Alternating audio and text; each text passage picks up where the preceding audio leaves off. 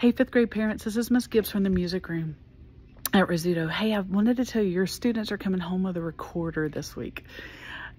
I know they can sound horrible, but if you'll give me a few weeks, they will start sounding really good. I'm sorry in advance, but it's a great segue to any instruments that they might choose to play in sixth grade next year. But anyway, we play recorder karate. Those of you who had students come through the music room before, you're already aware of this. But let me show you my board right here.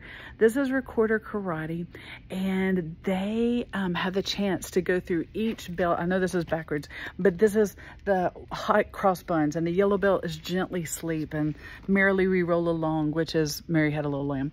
It's raining, it's pouring, Old MacDonald, When the Saints Go Marching In, Twinkle Twinkle Little Star, Amazing Grace, and then Ode to Joy.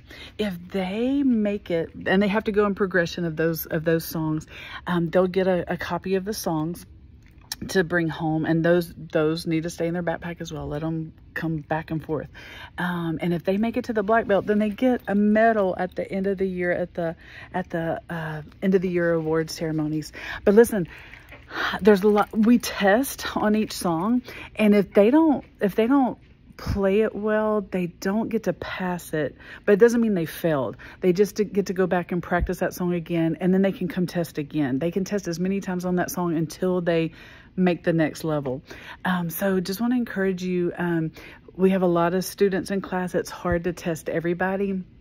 I can't test every time because we have other skills that we have to work on in music, but with your permission, they can get on YouTube, and there's tutorials on every belt. You know, you can Google, YouTube, recorder karate white belt, and it'll have lots of songs on there, lots of tutorials and stuff. I'm going to teach them in class, but you boys, you parents who have students who are driven, competitive, they can get to the black belt faster if they work on it at home.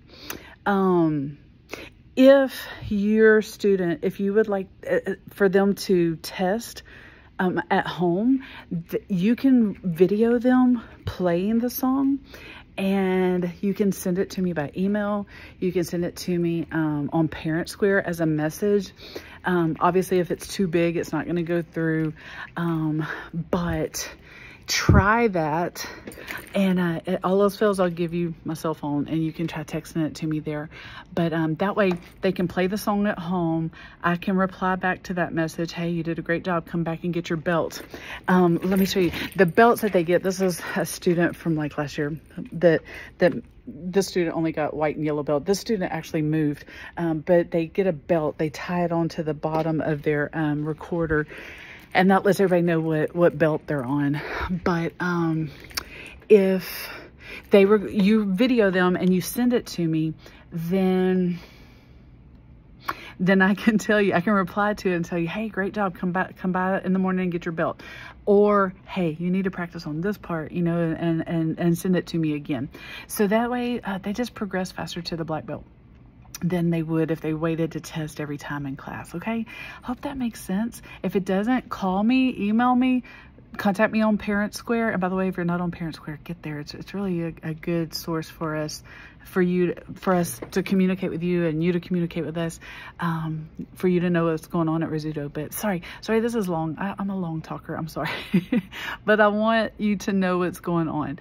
You are getting a recorder. They're getting a recorder. It was free. I had enough free recorders that everybody got one this year. And you don't have to buy one. And if you don't want to keep it at the end of the year, you can donate it back to the music room, and I'll sanitize it. I run them through my dishwasher, and you can do the same thing with yours, although it's got tape on it, blue tape, signifying whose recorders is who. Normally I would keep the recorders in my room, but in the past we've had bags that they put them in, and I'll put them all in one basket for each homeroom. But with no bags on them, I'm a little bit leery of just putting all the recorders in the basket. And this way they can just keep it at home and practice as much as they can. Okay, so call me or email me with any questions, and or Parent Square me a message on Parent Square, and we'll get through this together. And by the end of the year, your boys and girls will be playing beautiful music on the recorder, for real. Okay, have a great day. See you later.